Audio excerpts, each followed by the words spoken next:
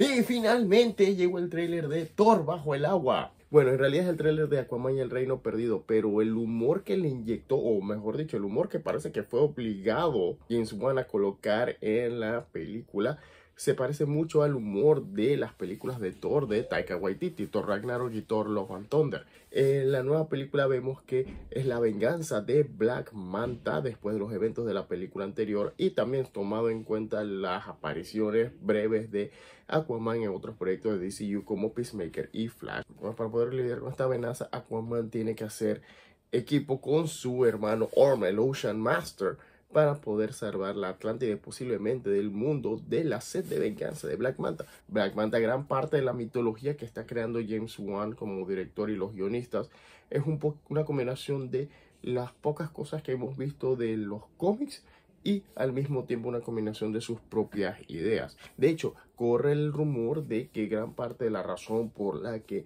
no hay villanos en esta película que no hayan salido en la película anterior de Aquaman es porque parte de este guión sale de una idea que el mismo Jason Momoa le propuso a James Gunn durante la filmación de la primera película.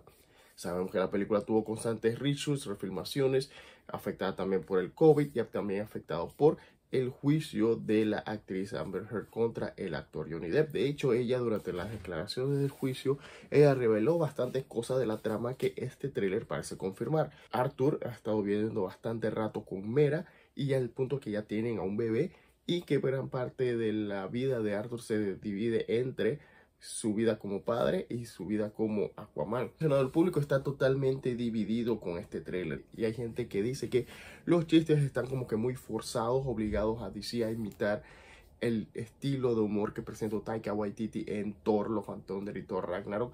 Por otro lado, los fanáticos de los cómics están con la curiosidad y totalmente divididos ante lo que vaya a implicar la presencia del bebé de Aquaman y Mera. Black Manta sí secuestra al bebé de Aquaman y tienen una super batalla titánica en la que Aquaman no puede rescatar al bebé y el bebé es asesinado por el villano Black Manta.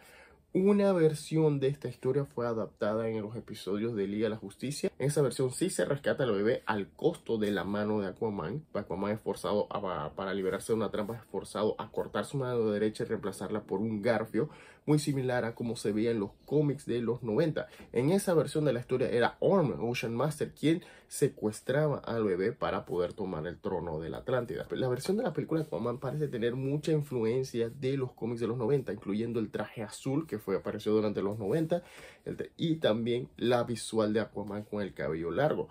Así que la teoría es si DC Comics y Warner se atreverán a matar al bebé como en los cómics originales, o si harán como en la serie animada y simplemente se salva al bebé, pero Aquaman es forzado a perder su mano y reemplazarla por un garfio. Esa es la gran expectativa que hay. El público está totalmente dividido con esto. Sin nada más que agregar, muchas gracias por acompañar este video y chao.